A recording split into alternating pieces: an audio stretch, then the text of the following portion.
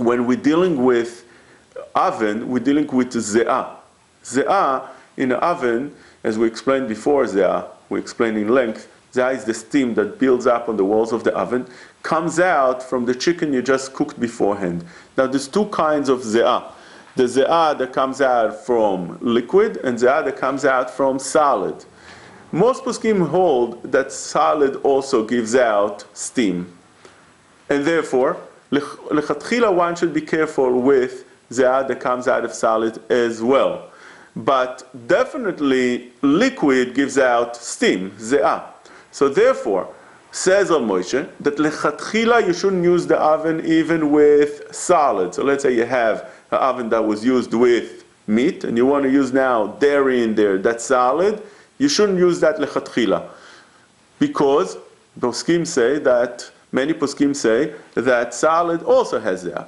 But b'di'evid means to say if you used it already. What would happen if you use that, you put already a pizza in there, and the pizza is solid, it's not liquid. You put it in there to warm up.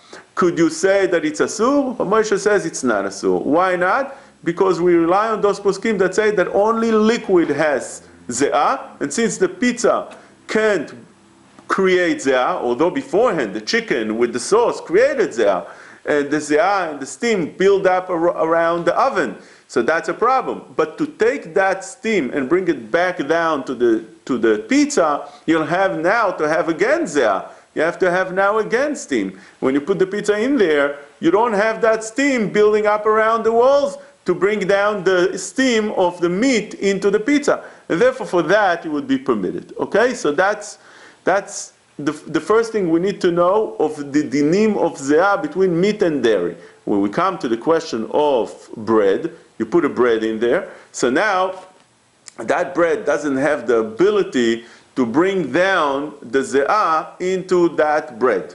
But we explained in the past that you shouldn't eat it together with meat. You can eat it in a meat meal, but not together with meat. That's how we explained it.